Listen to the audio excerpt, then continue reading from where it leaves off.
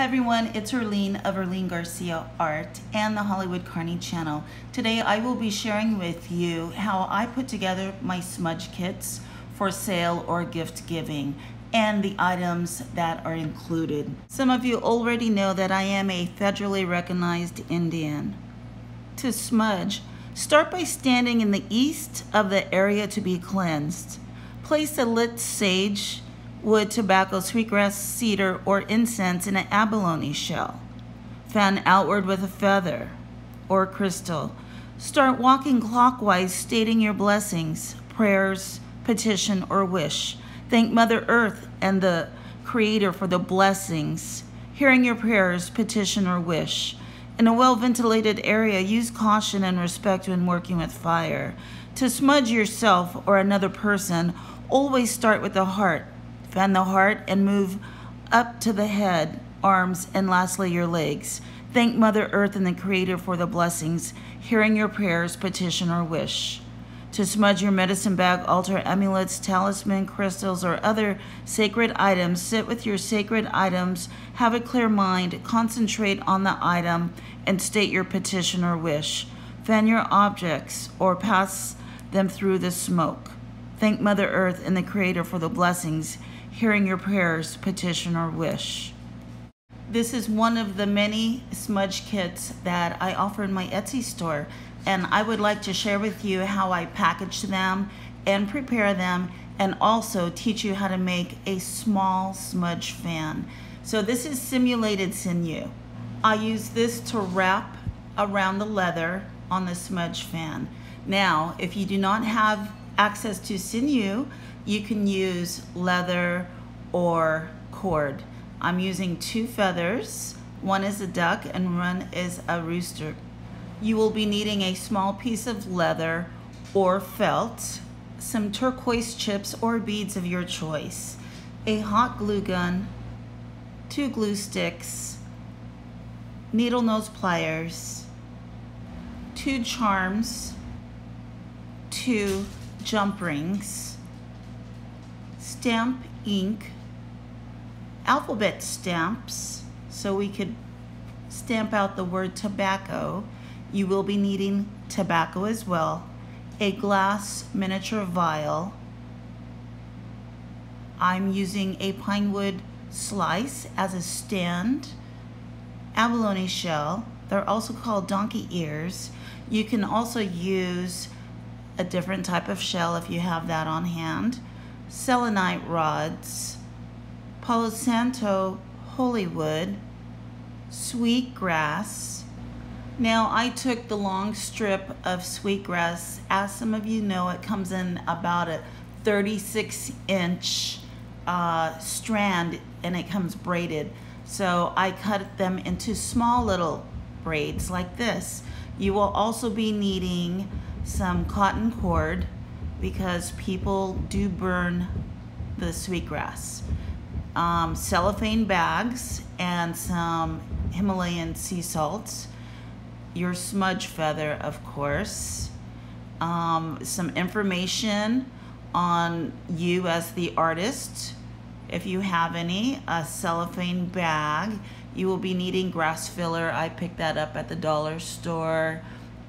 This is what I was talking about, the alphabet stamp, and I'm using just a basic little plain cardstock and some basic glue. You can use Elmer's glue if you have it.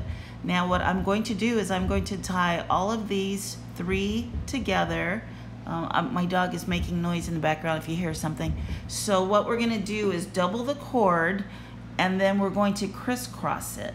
Now this is usually what we do with the leather when we braid our hair. We crisscross it, and I just love that look, and I usually do that on my pieces like this, and I also do it on my feathers. So after you tie it on there, knot it and trim it and cut that loop.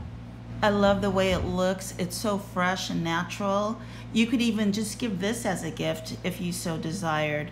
So cut the strings. Look at that. I love it, I love it, I love it. That would look really cute in a cellophane bag just by itself. with a little label attached. So let's continue. Let's take a test look of how it's going to look when they receive it. So the little pine stand I actually got during the Christmas season and saved the pieces from the man cutting the trees. And I used a small cellophane bag for the Himalayan salt, the glass vial. I also ordered the Palo Santos holy wood online along with the selenite. Now you could probably find that in your local Metaphysical store. And on the leather wrapping here, I like to measure it before I put it on the feather. Now be very careful with the glue that you don't get it in the feather. You never want to see the workmanship of pieces that you used. It has to kind of all flow and look natural. And I'm doing a very tiny dot to make sure that the rooster feather stays on top of the duck feather, and make sure there's none of those little glue spider webby thingies lingering around. If you do not have access to leather, you can go to your local thrift shop and cut apart a pair of pants or skirts and use the leather from that, and probably even make some really cool medicine bags out of it. Okay, so now we're going to take the sinew, and basically I purchase it on a spool like this. It does come apart, and you can make it into as many thin strips as possible. It is a little sticky, and that makes it stay on your item that you're creating, and it stays in place. So firmly do the crisscross again like we did on the selenite, and then we're going to do a double knot on each side when we reach the bottom. Sinew was originally used in the old day, and it was animal tendon, and it took many days and nights for it to cure, and from what I understand, it was very hard to work with. Now what you need to do is twist the end of it, and you do not need a needle. You can just go ahead and thread your turquoise chips on. I put 3 on each side, or will be putting 3 on each side, and I will just do a little basic surgeon's knot, and then I will do the same on the other side. Also, did you know that worldwide feathers have mystical and symbolic meanings from the type of bird, color, and wingspan? Their feathers represent faith, love, angels, protection, peace, freedom, power, wisdom, and strength. A feather will appear to you when your guardian angel is near. Embrace the message. A smudge feather or feathered fan is used to direct the blessings or petition to the wind spirit. The wind spirit carries the prayers to the Creator. When smudging, always hold the feather or fan at an angle with the inside of the wing facing toward the smoke of the burning herb or resin, and then brush up. The cellophane bag can be found in the paper part of your hobby or craft store, and it's basically for greeting cards. I decided, since I had 1,000 of them, to use it as a container to market my smudge kits, and I love the way that it looks. It's very clean, it's crisp, and you can see your gift right away. So that's what I call thinking out of the box, because I was using really nice cardboard boxes for my sage kits, and I found that it was getting a little bit pricey. So I thought, what else do I have? And I looked around in my art supplies, and if some of you have seen my office online, then you know that I have a ton of them. So yeah, so you could use these little cellophane bags for other little treats that you create. So in this part, I'm taking the cotton cord and I'm tying it just like you would a present at an angle. And then the leftover string, I'm just going to do a basic overhand loop, trim off that little excess, And then I'm going to attach my 2 feather charms. Now I'm using feather charms because I do have a large amount of charms. You can use any type of charm that you have, and I just thought the feathers looked really cool. You could probably even use beads or, you know, your other semi-precious stones that you might have on hand. Now, if you don't have jump rings, you could probably just slide that cord through your charm if the charm had a large hole on it. But with the jump rings, it just adds a little jingling effect. Now, this is my certificate of authenticity for my tribal affiliation. Now, you can put your artist card or any type of information you might have. If you don't have it, then put your name somewhere on the packaging so people know who it's coming from.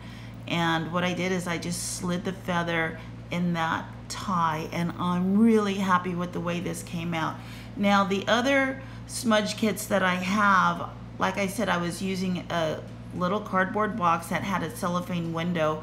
I would use the same grass filler and put all of these pieces inside of the box, and I sold out on all of them, which made me super happy. But another thing that I do is I labeled all of the pieces that came in the smudge kit, and I also made the matches that you see at the top left-hand corner, and each side of the matchbox I stamped.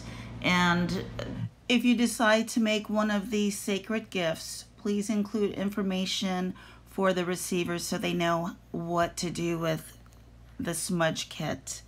Also, tobacco, it guards the east door of the medicine wheel. We offer tobacco to Mother Earth when borrowing from her. Tobacco absorbs your prayer. The smoke meets the wind spirit and carries messages and prayers to our Creator. The sweet grass guards the south door of the medicine wheel. It's considered the hair of Mother Earth, denotes healing properties, mindfulness, and permeates spiritual insight. The abalone shell is used in sacred ceremonies by many cultures worldwide. Abalone is a natural element representing Mother Earth, brings healing from the ocean, teaches us to be more compassionate. Native Americans use abalone with sage and prayers for protection and purification ceremonies. Palo Santo is Spanish, meaning holy wood or wood of saints. It's treasured in South America for its medicinal and purifying properties. A mystical tree that offers good luck to the believers of its magic. The aromatic citrus scent of this holy wood is said to activate tranquility, creativity, and healing energy while releasing misfortune. Used to cleanse your home of evil spirits and negative energy. The charcoal is also used in smudging rituals and spiritual ceremonies. The Palo Santo tree is of the copal, myrrh, and frankincense family. Salt rock, also known as pink howlite and Himalayan salt rock, an excellent grounding stone, beneficial for love, prosperity, protection, mindfulness, and abundance. Used to balance emotions and stress. It promotes benefits to your skin, detoxing your body while replenishing your energy, and can be carried as a talisman for good luck. Selenite, also known as Maria glass, desert rose, and satin spar, is named after Selene, the Greek goddess of the moon. It's an essential and powerful high vibration stone. You can use it in your spiritual work for love, fertility, fidelity, reconciliation, strength, healing, inner peace, clarity, protection, and cleansing. The healing properties can also be obtained to purify and energize your body in a bath as it dissolves in water.